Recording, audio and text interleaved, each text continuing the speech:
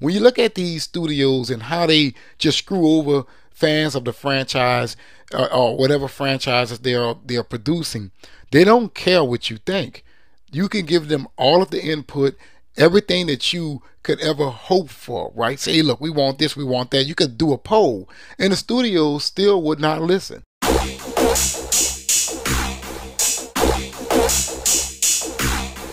There's definitely trouble in the Wasteland, as Furiosa is now a box office disaster. Now, there's two types of perspectives you can go about regarding this situation. One, you can ask, is this an omen? Is this a sign that is showing us that the inner cinema is amongst us? Or two, you can ask, is this fans and the average moviegoer speaking with their pockets? Now, I'm going to tell you which one of the two I agree with, but first, let's get into today's article. This article comes from Heroic Hollywood. It is titled Furiosa Struggles at Worst Memorial Day Weekend Box Office in Decades.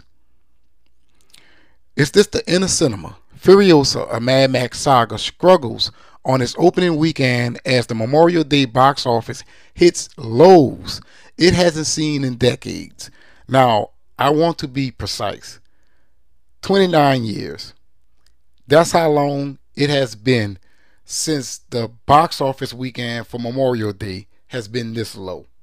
I think they said it was Casper, the Friendly Ghost. And here it is. Furiosa has to headline a negative headline like this. Furiosa, a Mad Max saga, was one of the most anticipated movies of the summer. I do not agree with that, because if it were, it would have opened much higher. It kept up that momentum through release, gaining rave reviews from fans and critics alike. However, it seems even that can't save it from the box office blues, with the film struggling to overtake the Garfield movie at the worst Memorial Day weekend at the box office since 1995. 95. This left many scratching their heads as to why general audience aren't showing up to Furiosa. While there's no definitive cause, some key points of speculation includes ever increasing ticket prices while people feel less financially secure than ever, and a declining theater experience due to phones and talking during showings. I would not agree with that, because me and my family, we go all the time, right? But the problem is the quality that I'm getting from these movie studios these nowadays. I feel like I am wasting my money. Like, for real. I haven't really enjoyed a lot of things that has been released in the last few years, man. I mean, like, a lot of these studios are just putting out things that's just utter nonsense, in my honest opinion. And we go down in here, it says, is Furiosa box office bomb an omen? While Furiosa certainly had a disappointing opening, especially given its Memorial Day weekend, that doesn't mean every film is flopping. Godzilla x Kong, a similar franchise tempo, has been absolutely killing it. No, it hasn't. No, it hasn't. I don't think that Godzilla x Kong even crossed over $550 million yet. Let me look this up, because I haven't given you guys a box office update in quite a while. So let me see here. Godzilla x Kong. Let's go. Talking about it's been killing it. No, the hell it haven't. Where is this movie? I guess I gotta search for it. Give me a second, guys. Give me a second. Godzilla x Kong. It usually be up there. Alright, A New Empire. Godzilla x Kong is sitting at $564 million worldwide on like a $190 million budget. That is not killing it. That is not killing it. In fact, the previous Godzilla versus Kong film grossed something like 500 million. I can't think about it off the back of my head, while being released on HBO Max simultaneously. So you would think that this film will earn something along the lines of $750–800 million worldwide. So Godzilla x Kong isn't killing it, my gentlemen. All right, where were we? While the film had a strong opening weekend, it continued returns even a month out showing. Outshow fans may take some time to show up to theaters. Sorry about that, you guys. It'll also be a mistake not to mention Marvel in this equation. For as much as hate as the franchise gets, their movies still tops the charts anytime they're released. Even flops like Ant-Man and Wasp: Quantumania became the 11th highest grossing film of their respective years. So while the fate of Furiosa is a sad one, this Memorial Day weekend likely isn't a funeral for the box office. Look, I'm not going to agree and say that this is an omen that the cinema is dying, right? I'm not going to agree with that. You put something out that is really, really good, that is really, really interesting, you will see the returns. However, I do see this as fans and the average moviegoer speaking with their pockets. We have been burnt, man. When you look at these studios and how they just screw over fans of the franchise or whatever franchises they're producing, they don't care what you think.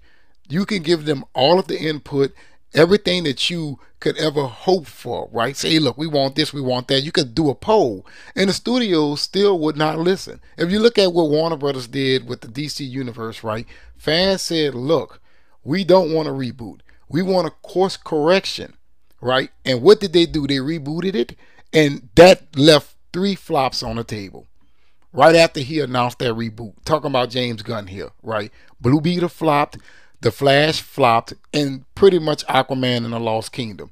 And here it is. The karma continues to catch up with that of Warner Brothers. They had Barbie last year. Now they have Furiosa. See, these studios, they need to get with the program. You cannot continue to screw over those who is spending money on your product. I am sorry. That's like me telling you guys that I don't care about what you think. I don't care about your input. And I expect for you to watch my videos. How the hell do I expect a return from that? You're not going to get it. It is all about respect. And these studios has lost all respect for the moviegoers and that of the fans. The people who was dedicated to their product, they have screwed them over. And that's why this situation is happening. Now they're going to pick and choose as to what they want to watch. That is what it is. Now, what the theater owners need to do, they need to call the studios and say, hey, we need you to listen to the fans a little bit more, because that what drives, business.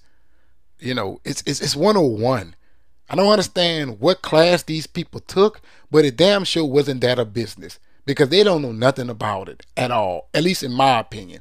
You may think otherwise, but for what I have seen over the last few years, studios do not care about our feelings.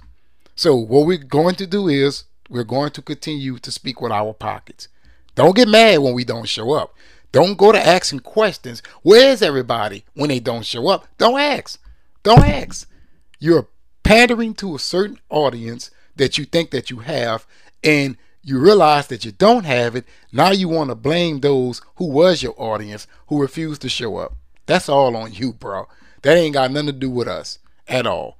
Now, many people love Furiosa, and it's a damn shame that it has this high Rotten Tomatoes score and also audience score, and a lot of people seem to enjoy it, but it cannot reap the benefits for that. It can't. It just can't. And that's all on Hollywood these nowadays. I am sorry, that is the facts, and the facts do not care about their feelings. I'm your boy O.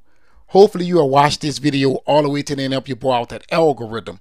And if you're not subscribed, please be sure to do so. I'm trying to reach that magical number of 3,000 subscribers, so I'll be highly appreciative if you will help me cross over that threshold by hitting that subscribe button.